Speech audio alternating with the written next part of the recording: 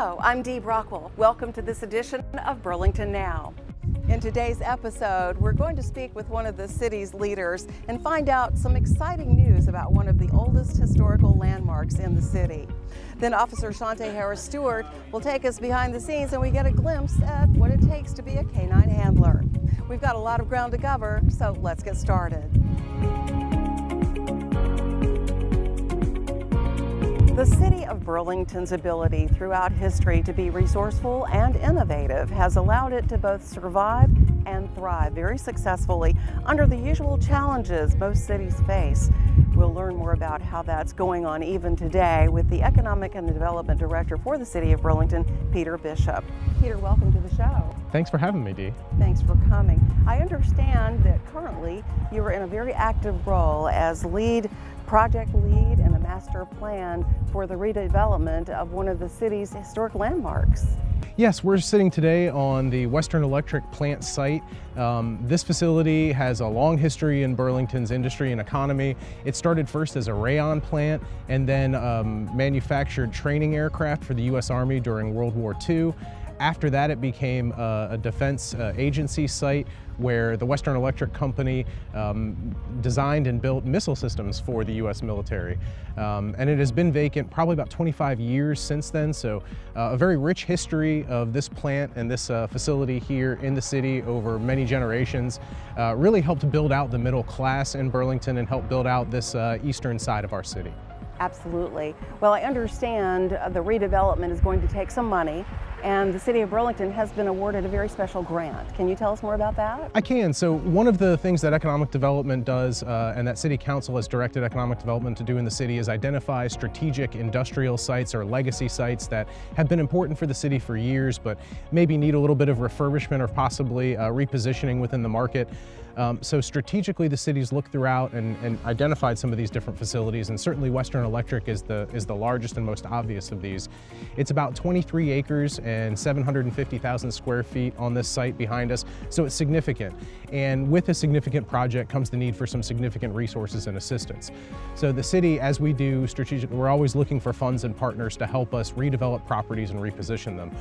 We're partnering with the American Institute of Architects, or the AIA, through their Sustainable Design Assessment Team grant to do a master plan and community visioning project for this property. And our intent in doing that is to really position the Western Electric property as the catalyst and center of redevelopment, of new energy and excitement within this Eastern Burlington community.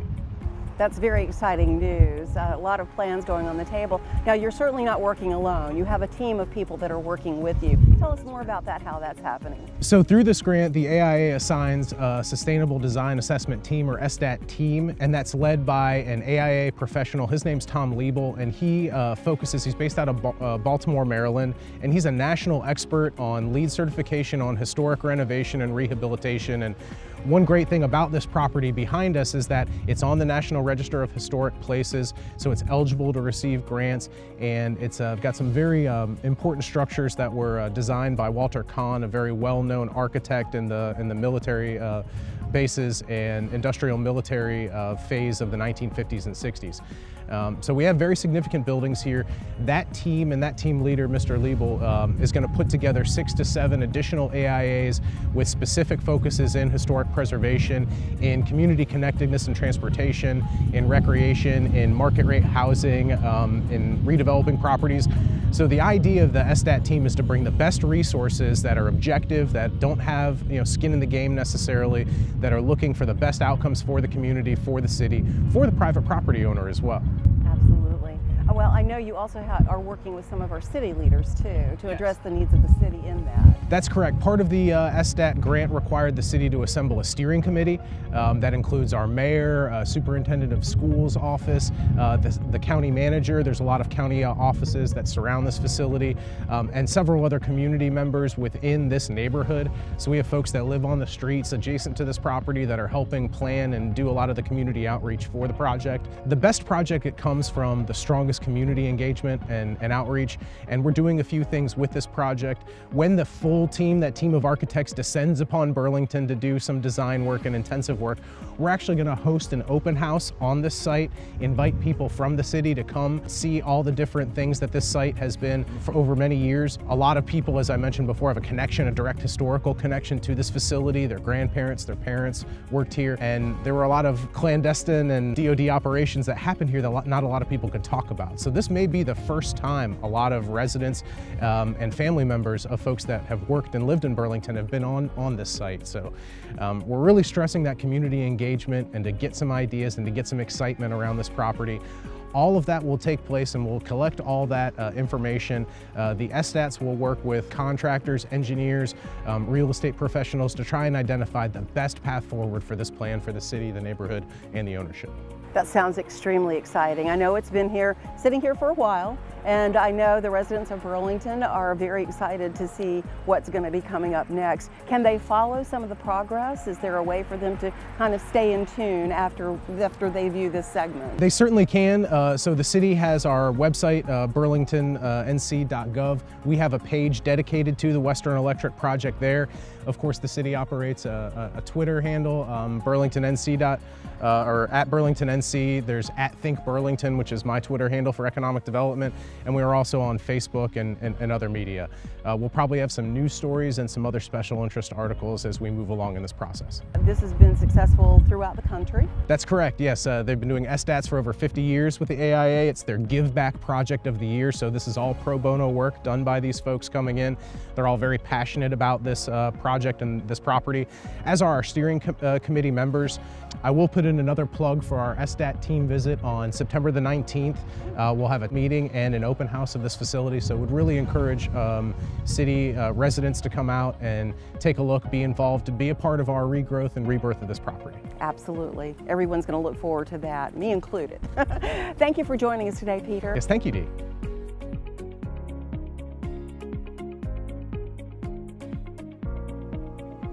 A lot of people don't know how important the K9 unit is to the local police department.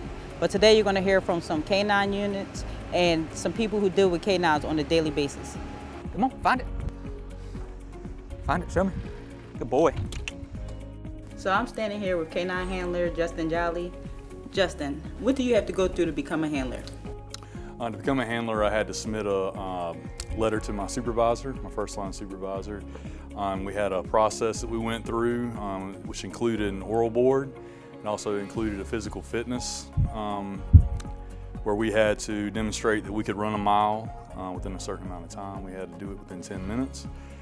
We also had to hold a dog back while the dog was agitated by a decoy and a bite suit.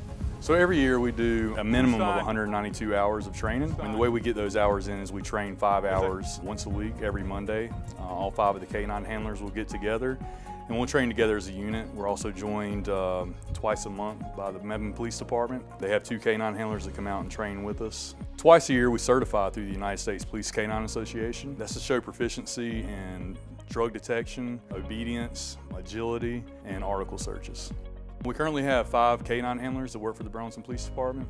We have 4 patrol dogs that are what we call dual-purpose dogs. It was like, good boy! Which means they're certified in both drug detection and tracking. We have 1 handler that works for the Vice Narcotics Unit. His dog is what we call a single-purpose dog, and he's a drug detection dog only. Good boy. Good boy. So this is heroin, a little bit of heroin. He had no training whatsoever. He was from the pound, so got him in January. We certified in the middle of March, so it took us roughly close to 3 months just getting certified. So not too long. It's just taking like persistence and training pretty much every day until he gets the odors. I never aspired to be a K9 officer, but I'm not regretting my decision to be his. He's a good dog.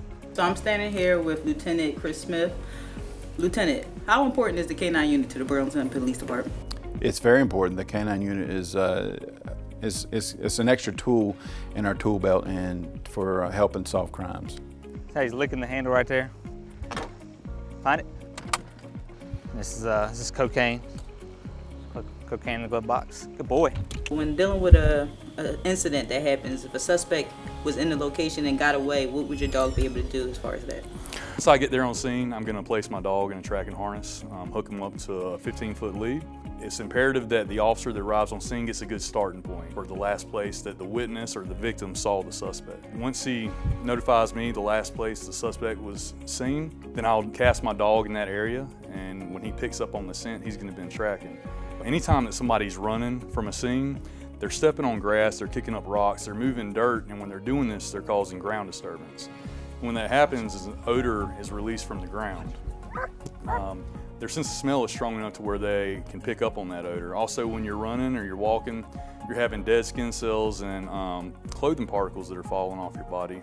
And they also use that to scent discriminate and make sure they're not starting to track someone else.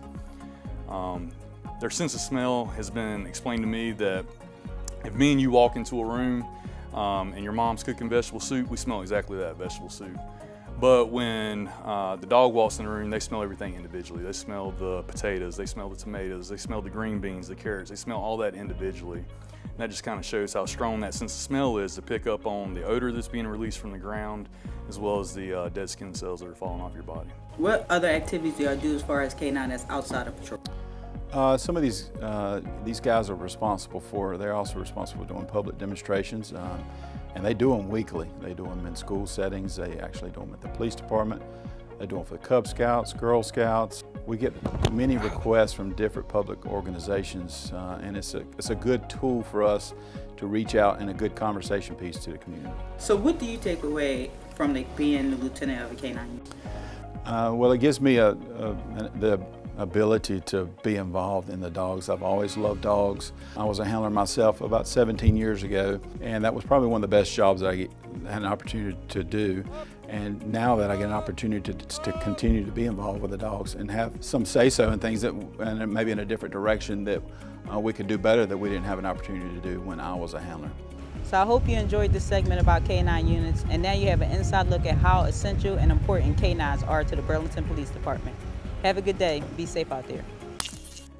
Thanks for joining us for this episode of Burlington Now. Until next time, keep up to date with everything going on in the city online at burlingtonnc.gov or Facebook, Twitter, or Instagram at BurlingtonNC.